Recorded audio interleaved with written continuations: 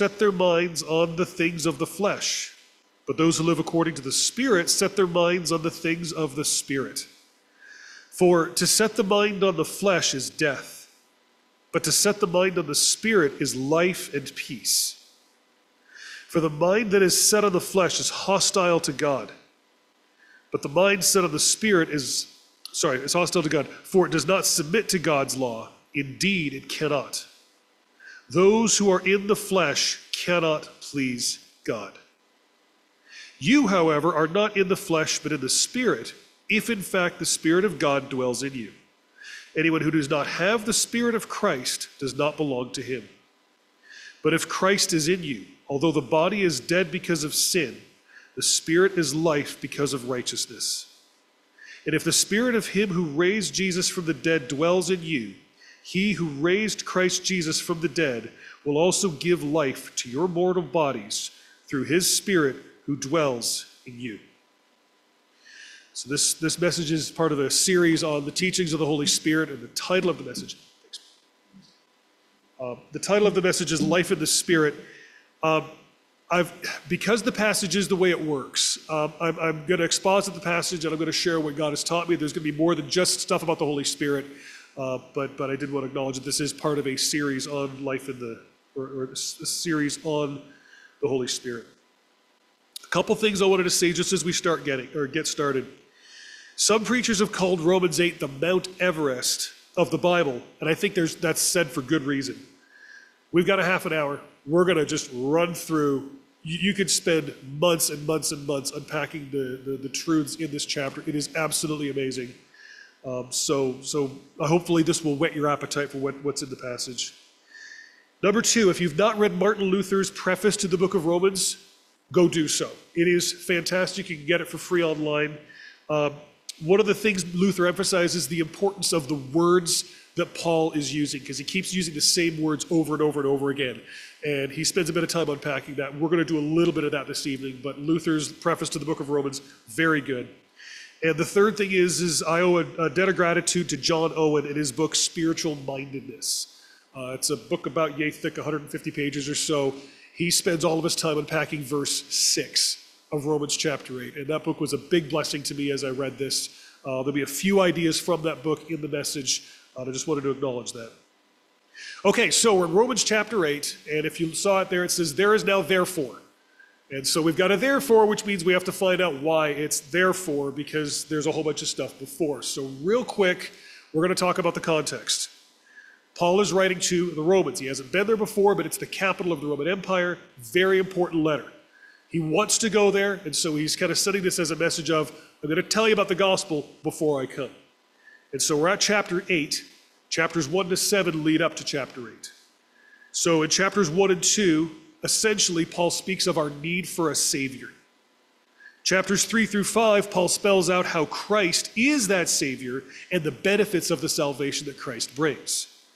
Then in chapters 6 and 7, Paul talks about our responsibility to overcome sin. But then he concludes chapter 7 with a problem. I'm going to read the last 5 verses of chapter 7, and I want you to note how many times Paul talks about himself. Me, I, those words. Chapter 7, verse 21, Paul says, so I find it to be a law that when I want to do right, evil lies close at hand. For I delight in the law of God in my inner being, but I see in my members another law waging war against the law of my mind and making me captive to the law of sin that dwells in my members. So he loves God's word, but there's something inside of him that hates that. And so he's got this conflict that's inside. And he says, wretched man that I am, who will deliver me from this body of death? Thanks be to God through Jesus Christ our Lord. So then, I myself serve the law of God with my mind, but with my flesh I serve the law of sin. He's still acknowledging there's a conflict. And that conflict is what Paul begins with in Romans 8. And how do you deal with that conflict? We're left with this question. How do I overcome my sin? I think that's one of the questions that Paul is trying to answer in chapter 8 of Romans. There's other questions, but this is the one that to me was the one that spoke to me. So to understand Romans rightly, remember I talked earlier about words. One of the words we need to understand is what sin means. And as you read through the book of Romans, Paul, I think, has three different versions of sin in mind. So we're going to see also that the Holy Spirit plays a vital step in resolving each of those three forms of sin. So we're going to unpack that. We're going to use the passage for that. So there's three forms of sin in Romans. The first one's called legal guilt. The second is the deeds of the flesh. So there's a legal thing, there's the stuff we do, and then there's the third one, something called our sin nature. That's what he was getting at in Romans 7. Sin is there ready to commit sin. The law comes back, but the sin in me wants to fight against it. That's the sin nature. And when we let the sin nature rule us, that leads to deeds of the flesh. And those things are kind of independent of legal guilt. So we're going to unpack this. And I can give you the slides, Dave, if you want, because we're going to get into this a little more later. But anyway, so the amazing thing about the gospel is it deals with every single one of these things separately, but as a complete package. It's amazing. So, first thing it does, verses 1 to 4 of chapter 8, Christ by the Holy Spirit frees us from legal guilt. That's what when Paul says, there's therefore now no condemnation. Condemnation, that word is a legal term. Comes from a Greek word katakrima. It's the idea of a decision against someone or a condemnatory judgment in the legal sense. But there's a couple ways of looking at it. So first off is, we hear there's no condemnation. The first one we should think of is God does not condemn those in Christ. That's something that hopefully the gravity of that will sink in for us, because that is a very, very significant thing. And I don't have the time to go, there's so much to do. I would love to just dive into each of these things, but we got to move on. But that's one truth. The second one, and this is an application, if God doesn't condemn us, we have no business condemning ourselves. I don't know about you, but that's something I do frequently. I've messed up again, and I want to go down into that the doom spiral of feeling self-condemned. And we have no business doing that, because if God doesn't condemn us, we shouldn't condemn ourselves. The passage also uses the term in Christ Jesus. That's, again, another very, very significant term. The phrase in Christ appears throughout the first chapter of the book of Ephesians. Paul has so much in mind when he says that. That word in, though, is the Greek word en, which means in. But it has the sense of being at rest or remaining in place. So there's a couple passages. I don't have the time to get into these, but our identity is in Christ. That's what it means when we says in Christ. Our identity is in Christ. Society talks a lot about gender identity and political identity, and I self-identify as this, that, and the other stuff. And whether you agree with that or not, I don't, but it doesn't matter. Because the Bible speaks to identity in a way that trumps any identity we can give to ourselves. God gives us identity in Christ. That's an eternal identity. That's an identity that connects us with God. And it is more important, more foundational, more fundamental than any identity we can give to ourselves. So if you think about this whole thing about identity, we think of ourselves as in Christ. That's our identity. And it totally trumps every other identity we can possibly have. Again, we can unpack that, but unfortunately we can't. The other idea is that our rest and comfort is in Christ. We can come to him because we are in him. And again, that idea of in it's the idea of being a state of rest. We can find our state of rest in Christ because we're not condemned. So the idea with all of this then is the law of Spirit, how this works. The law of Spirit frees us from the law of sin and death. We talked about the Holy Spirit. The Spirit activates all of this freedom from legal guilt when we come to faith in Christ. How? Well, there's this idea of justification, which means that God sees us as righteous. How does this work? Well, God, in verse 3 is kind of a hard verse to read. The gist of what Paul's getting at is that God condemned our sin in Christ's flesh. That's the idea. It's this idea called substitutionary atonement. Christ paid our penalty Christ paid for our penalty. He took it on our behalf. It's a substitution of atonement. Atonement is making things at one meant. That's atonement. He is a substitute that atones for our sin. So the law of Christ is fulfilled, or the law is fulfilled on our behalf in Christ. That's something called imputed righteousness. I'm giving a lot of technical words here. If these are new, I encourage you to go look them up. Imputed righteousness is a righteousness that is put on us. God declares something. Remember, this is legal guilt, a legal declaration. Righteousness is put on us when we come to faith in Christ. who walk not in the flesh but in the Spirit. The idea here is not that is that the righteousness is not the root of a righteous. Sorry, the walking in the Spirit is not the root, but it's fruit. We behave in a certain way because we are saved. And the Holy Spirit dwells in us. If you go further down to verse 9, that's a mark. It's the idea of the indwelling or making his home in us. And again, that's the first way the Holy Spirit works through us in the gospel and in salvation. So that's the first thing. The second thing, which we're going to spend most of our time on, is the Holy Spirit empowers us to fight the flesh. The problem is even if we are declared righteous, we still sin. So what do we do with that? But we're no longer slaves to sin, and this is the important part. The big difference between a person who's saved and a person who's not saved is not that the person who's saved doesn't sin. It's that the person who is saved is no longer a slave to sin. They have the ability to overcome and fight their sin. The Holy Spirit gives us the power to overcome sin. He dwells in us. But just because he dwells in us doesn't mean we automatically overcome. We have to let him fill us. We have to cooperate with him. And this is what I would call imparted righteousness. So in the justification part, the legal part, that's imputed, it's put upon us. This part is the behavior part. This is the part where we have a part to play in the existing reality of us being saved. And that righteousness is imparted to us. It's handed out to us, but we have a responsibility to take at it and say, okay, I'm going to apply this to my life. The potential's there, but it's up to us to draw on the Holy Spirit's power to overcome our sins. And this is the second word. So we talked about justification. This is now sanctification, the ongoing process of becoming more and more like Christ. It's a necessary fruit of justification. If you're not growing in your behavior righteousness, that's maybe a question of, am I really in Christ? But if you do see, even if it's a microcosm of growth, you just want to be more holy even, that's a good sign.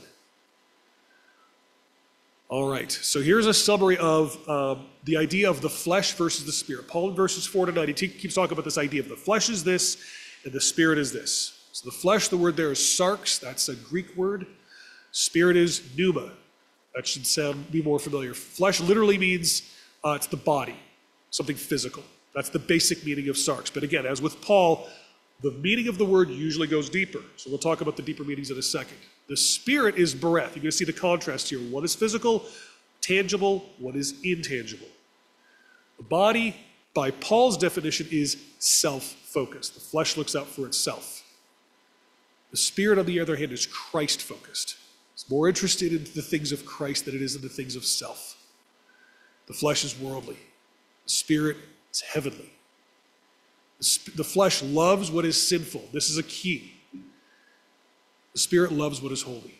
At its deepest root, the flesh cares nothing for what is holy. It only cares for what is sinful. The end of the flesh is enmity against God and death. And the Spirit is life and peace. That's verse 8:6. Or chapter 8, verse 6. So there's this war that's going on inside of us. And Paul says, okay, well, what is the fruit of this? Well, he talks about the words walk and live in verses 4 and 5. And he's going to go deeper as we go. He uses verbs to describe the person in the flesh versus the person in the Spirit. He starts off with these words, walk and live. And again, that means how we live, but deeper. It talks about our actions, our lifestyle, our habits.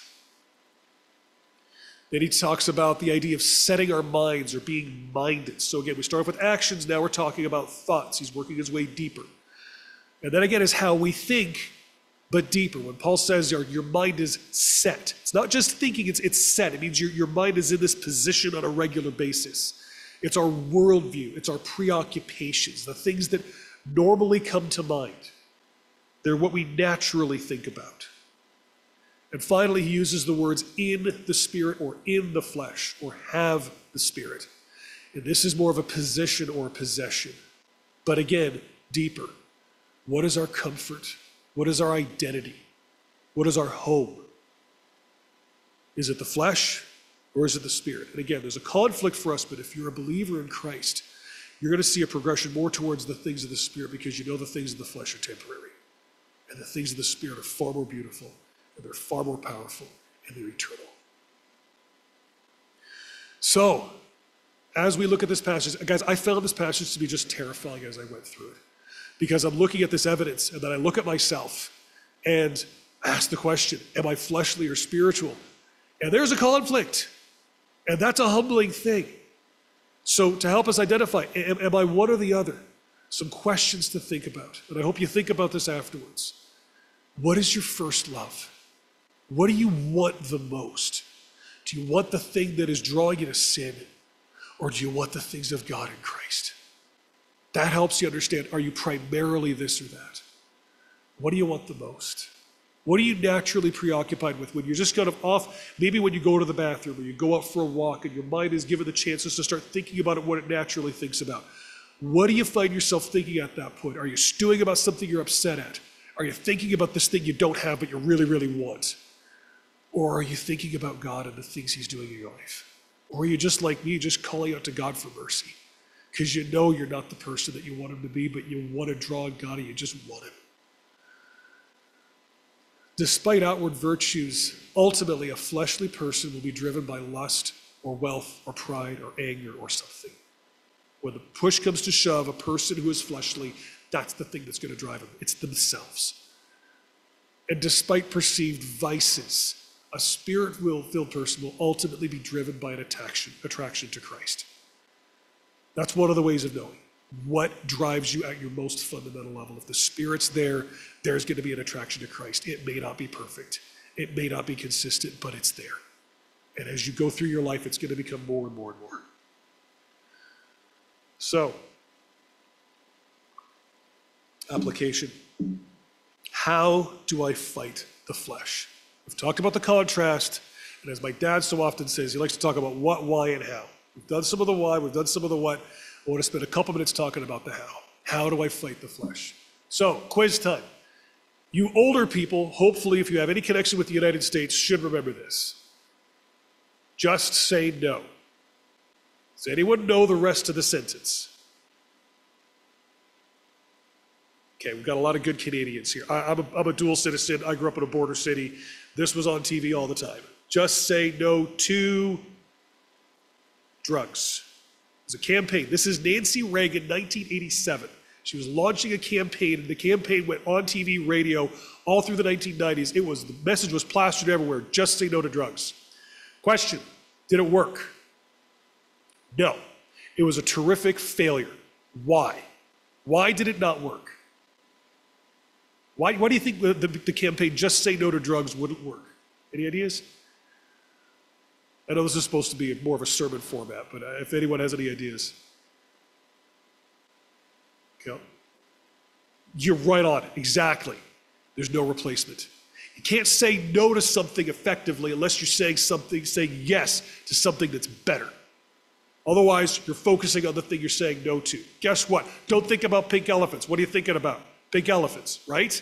Just say no to drugs. What am I thinking about? Drugs. That doesn't work. But that's not Paul's tactic. Paul thinks about this.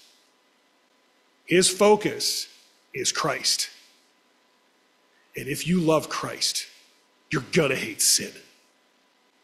It will eventually come out because Christ is beautiful. And when Christ is beautiful, sin is ugly. And you're gonna hate it for the sake of hating sin. You're not gonna learn to trade one sin for another. Today I'm gonna fight my anger, tomorrow I'm gonna fight my lust, but I'm gonna love my anger tomorrow. Today I love my, people play that, the game of whack-a-mole. You learn how beautiful Christ is. It doesn't matter what the sin is, you're gonna hate it. You're gonna hate all sin for the sake of sin, and you're gonna hate it in yourself, but that's okay because Christ is in you too. But if you find yourself loving sin, it means you're gonna hate Christ. We can't serve two masters. So learn to love Christ. That's how you fight the flesh.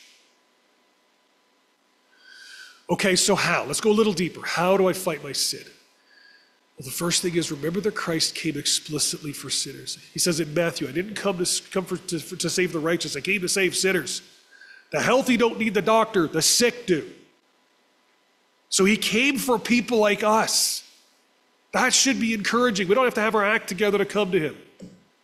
In fact, he won't even let us come to him unless we come broken as we are. Let us bring our baggage, which is the second. Bring our baggage to Christ. He says, come to me, all you who labor and are heavy laden. If you've got a heavy load, whether it's a worry, a sin, a difficult circumstance. He doesn't describe what the baggage is. He just says, bring it. I'm gentle. I'm lowly in heart. You'll find rest in me. So come and bring everything. Be real. It's okay. I came to save you. I know what's wrong. Just come. Fill your mind regularly with holy thoughts. That's how to fight your sin. Think about the attributes of God. Who is this God that has sent this Savior for us? The sinfulness of our sin. That's actually a holy thought, to think about just how devious sin is. It does a good job sometimes of pretending to be righteousness. Well, I'll confess this sin, but I got this one underneath. I'm not going to confess that one. We know all about that. That happens a lot. All of that's sinful. And that's okay. Christ wants to dig through all of that so that we can be healed. And think about the love of Christ in spite of our sin. It's throughout the scriptures. And remember that sanctification is a process. God knows that none of us has arrived. Remember, it talks about in chapter 7, wretched man that I am, who will save me? Well, thanks be to God in Christ. He knows our sin way better than we know our own. And yet he still sent Christ. The Geneva Bible says something really interesting in this verse. It says, the spirit of regeneration abolishes sin in our flesh, not all at once, but by degrees. Thus, we must in the meantime call to God through patience. He doesn't save us or sanctify us all at once. It's a process. He knows it's a process. Let's remember ourselves it's a process. And above all, remember that Christ is both the source and the object of our love. We love because Christ first loved us. We can't love unless we understand his love for us. He who is forgiven little loves little.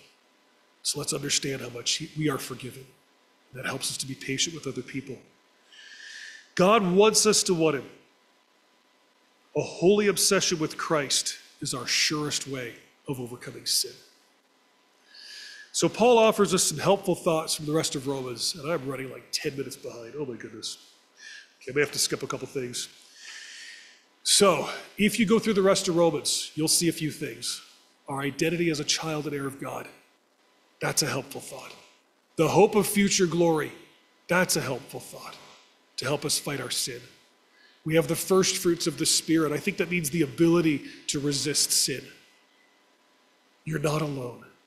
The Holy Spirit intercedes for us. And God is making us more like Christ, step by step. We're not alone in this battle against sin. He's with us. Will we rely on him? And also the end of chapter 8. If you've read the last bit of chapter 8, it's fantastic. Paul climaxes into this idea that the love of God in Christ for his children is overwhelming and invincible. An amazing rest of the chapter. So if you get the chance, go and read the rest of the chapter. There's so much stuff to just park and think about that helps us to overcome our sin because the love of God is for us so much. Remember, it says chapter 8, verse 34, who is to condemn?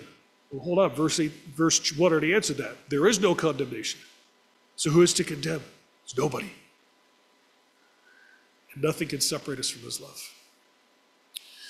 All right, I think this is important. I am going to go over a little bit. This is, I think, really important piece, especially because my family is watching and I need to confess this to them. And I think this is probably going to be helpful to you. So this is kind of where the rubber hits the road. So I have, if you guys don't know me very well, I have a, where am I here in my notes? I didn't say any of this. Okay, so I have a very active, oh yeah, here it is. I have an intense expressive personality. You see this on the piano sometimes? I get really going at the piano. That's when I'm in my good state. When I'm in my bad state, I do the other thing. I go that way too. So I'm an intense and a rather expressive personality. And I have a lifestyle that is, at this point in life, chaotic and a bit frayed, due to some of it is circumstances within my own control, but some of it not. So I'm self-employed. We homeschool our kids. My wife has a torn ACL, and life is just kind of crazy, just in general. We've got extra things going on that were kind of beyond our circumstances. So life is a bit frayed right now. There's a lot of things that I'd like to get to. I like to have things under control. I like things to be in order. Things are never in order. So as a result, I have a choice to make. And too often I make the wrong choice. And I need to learn to make the right choice. So we're going to apply what we just talked about to me in the hopes that this will kind of work for you. So the natural result for me is I go into bear mode. When I'm overwhelmed and I'm in the middle of working on something and Jonas comes and says, dude, I got to go potty, I need your help. Well, I've got like 6 other things going on. That could be the thing that causes me to blow. Or Elizabeth, she's on crutches. She needs me to move something from point A to point B. Again, I got 30 things already on my mind. This is the extra thing. And sometimes I just go into bear mode. That's the natural flesh thing to do. But it's a self-focused, now is all that matters mentality. That's really the root of it, is I am being self-centered. God has allowed me to be in the situation that I'm in. I just fail to see that. I think I have to deal with all these things on my own. And so I get overwhelmed, I get frustrated. Martin Luther said, the carnally minded person feels that he is himself the final and ultimate object in life. He considers good only those things that are good to him. That's me, just up in front confessing, that's me, when I'm in the flesh. But when I take a moment to interrupt this can lead to a doom spiral, because I get angry, and then I get angry at myself because I'm angry. And that leads to despair. And a deeper part of despair makes it easy for me to get angry again later, which then puts me into deeper despair, and it just goes into a spiral, and I just become more and more and more and more and more angry and upset. So I need to interrupt that. So how do I interrupt that? Well, there's an alternative, and that's to be open to what the Holy Spirit has for me. First off, I should be thankful to the Spirit for revealing my self-centeredness. That's a good thing. And so my wife often will say, dude, you're being angry. And sometimes I don't react well in the moment, but if I'm smart, I think about it, and I realize, yes, you are correct. And that's the Holy Spirit prompting me that, hey, you're trying to do it all yourself. You're being way too self-centered. And if I acknowledge that, that's the beginning of the path out. I need to work daily and sometimes hourly and sometimes moment by moment to refocus myself on Christ's love for me and the priority of the gospel. Does having everything in order matter? No. Remembering that I'm in Christ is the thing that matters. The problem is that's intangible, and I forget it, which is why I have to deliberately remind myself of this all the time. But I'm bullheaded, and that's just the way it's got to go sometimes.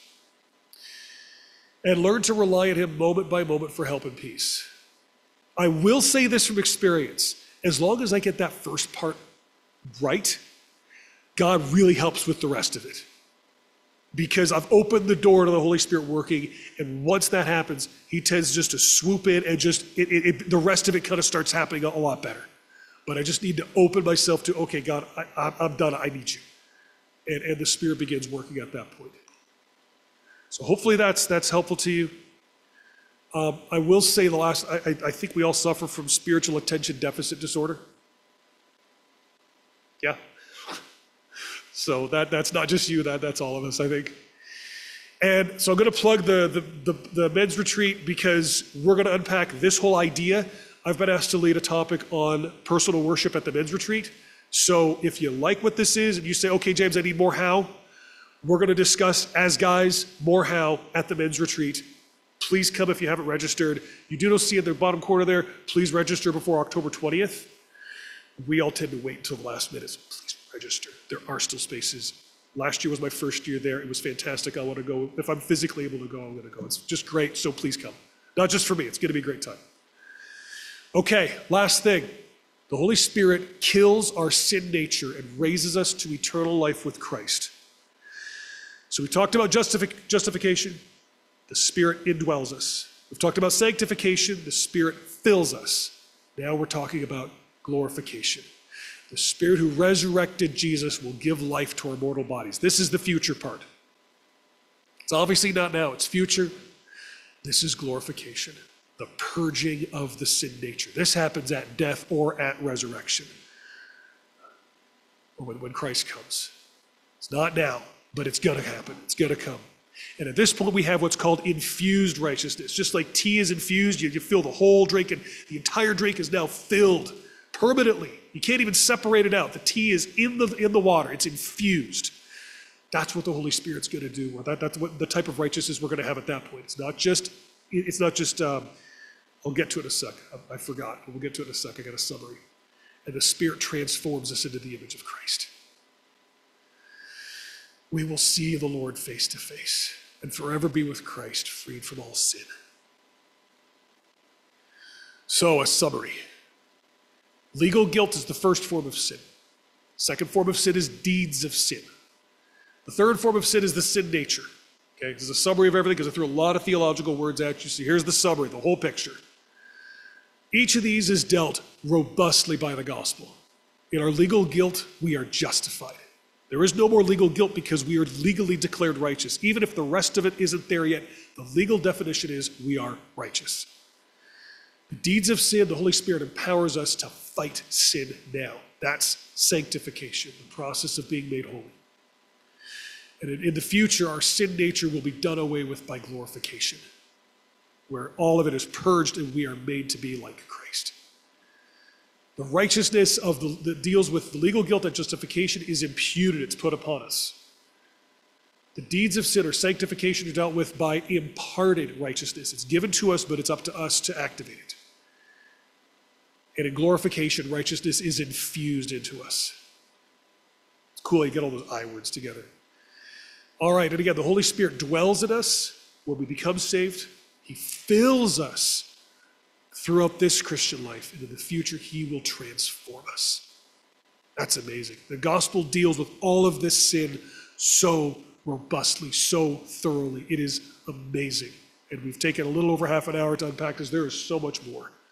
But I hope this has whet your appetite for just how deep the gospel is, how much we need the Holy Spirit. I was going to give a warning. I'll have to tell the story later. I got this from a friend of mine. It has to do with William Wilberforce and William Pitt, but I don't have the time to read it. It is a very interesting one. Brian says read it? He says read it. Okay, I'm going to read it. I have permission. Brian says it's okay. He told me not to say this, but this is his illustration, so this is courtesy of Brian. All right. Sorry, I read this, and I just love this, because I think this speaks to anytime the Word of God encounters us. I think this is a warning for us to remember, not just for this message.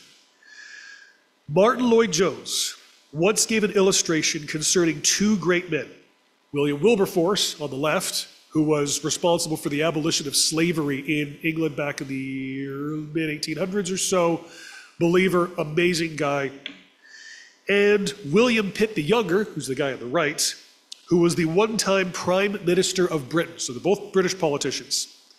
They're both brilliant men and also great friends. William Wilberforce was converted and became a Christian, while William Pitt, like so many others, was but a formal Christian, is what Lloyd-Jones says. So the story has it that Wilberforce invited Pitt to come and listen to a preacher named Richard Cecil. Cecil was a great evangelical preacher, and Wilberforce delighted in his ministry. Pitt finally accepted to come and listen to Cecil preach. Cecil was at his best, preaching in his most spiritual and elevated and exalted manner. Wilberforce was delighted and could not imagine anything better, anything more enjoyable, anything more wonderful. And he was wondering what was happening to his friend, William Pitt, the Prime Minister. Well, he'd soon find out. Once outside the building, Pitt turned to Wilberforce and said, "You know, Wilberforce, I have not the slightest idea what that man was talking about." This passage terrified me as I read it, because I know after thinking about it and studying it and reading multiple books on it over the last 2 months, it's not just in my mind I'm only beginning to understand what Paul is saying, but also in my heart, there is still so much more work to do. But being aware of that, I think, is a good thing. But I do pray that as you listen to this and any time you interact with the scriptures, I really, really hope that your response is not that of William Pitt, that I have no idea what they're talking about. Because if that's the case, there's something seriously wrong with your soul. And that is a scary thing. And if that is your situation, I encourage you to cry out to God for help, that the Holy Spirit would teach teach you and open your heart. I know a couple people that spend a lot of time in church, a lot of time in the Bible, and the fruit in their lives makes me wonder where they're at spiritually. And that's scary. And I know if they hear this message, probably both of them will know who I'm talking about. And I hope they're not offended by what I say. I don't mean to hurt them. I'm just legitimately scared for their souls. Because the consequences of what Paul's writing here are so significant that if you just read it over and just go, okay, yeah, this thing about flesh, spirit, whatever. But the consequences, the impact is so profound. I want them to have what Paul's trying to give us. I want all of us to have it. I can barely grasp it myself. But I think barely grasping it is enough for God because he can give us the rest. So that's the warning. Last slide. Paul sums up the whole thing. It is a good summary. He's a great preacher. Verses 12 and 13. We're going to wrap it up with this, and then we'll go to prayer. Therefore, brethren, we are debtors, not to the flesh, to live according to the flesh. We owe the flesh nothing, is what Paul's saying. For if you live according to the flesh, you will die. But if by the Spirit, can't do it by ourselves, by the Spirit you put to death the deeds of the body, you will live. Let's pray. Father, your word is so profound. And our hearts are so full of sin that the light of your word is terrifying. But we need it. Help us to hunger for your word, even despite our failures. Help us to realize that it is for dark hearts that you give us the light of the scriptures. It is not there to help us justify ourselves. It is there to lay our souls bare before you so that we would see the error of our ways and cling to you instead of to our sin.